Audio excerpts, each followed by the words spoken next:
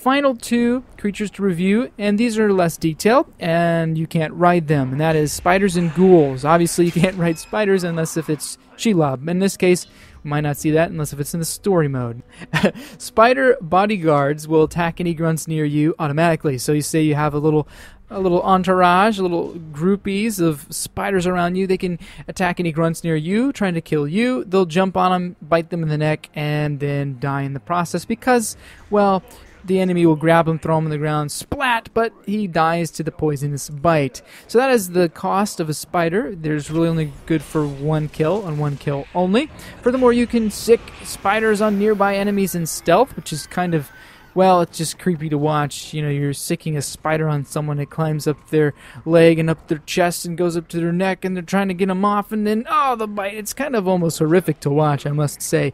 But that is what spiders can do. And similar, ghouls can be treated in the same way as bodyguards, as sicking them on unsuspecting enemies, and so on and so forth, just without the whole biting thing. They're going to be scratching them, just like you saw in the Shadow of Mordor. So that's what you've got for creatures, and here's some question and answers coming from the devs, and hope to answer some of them that you might have swimming around in your mind, and that is, here we go. Do Beast Masters have counters to creatures? And this is, of course, an important question, one we must ask if we decide to opt and use creatures often in our battles, and the answer is yes, and we've seen that in Shadow of Mordor, where there's an ability that an orc can have, maybe a feral tribe monster, they are monsters, obviously, but Uruks that have Monster Slayer can take down a Caragor immediately, so look out for them. Furthermore, Ologs, okay? Ologs, they can also knock down you from a Caragor, and that's something to be watching out for. It can just smack you off and be, get down and fight me like a man kind of attitude. Next question is, are Karagoths, and this is the DLC Caragors, if you've seen that, the improvement of the Caragors in the DLC for Shadow of Mordor. The question was asked, are everything they do, is that something Caragors will do in Shadow of War? And the answer is yes, and they can do things similar, such as the pound stealth kill we saw in the DLC for Shadow of Mordor. The next question is, can you summon more than one Caragor? And obviously the answer is yes, and when you have Bestial Rage skill unlocked, you can summon more Caragors with a roar.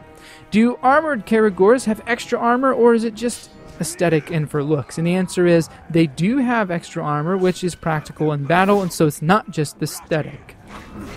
Next is, can you have an armored dire Caragor? And the answer is yes, and the overlords often sport them, so look out for armored dire Caragors. Those sound rather nasty to fight.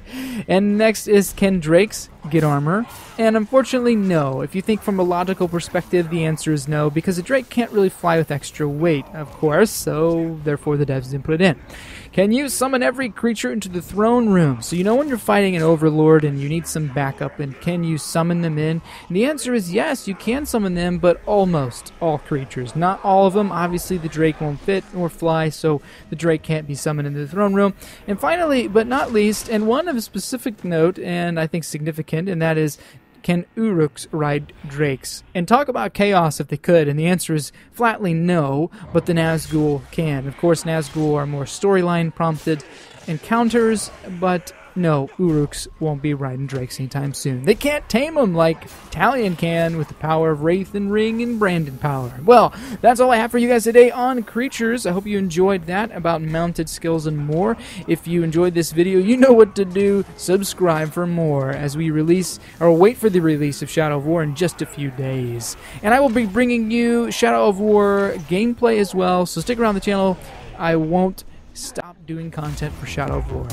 This is Hero870 signing off. Sayonara, sidekicks. Thanks for watching, and don't forget to slam that like button with a bone-shattering wraith punch to the face. The harder you smash it, the better. No, really, it really helps this channel out.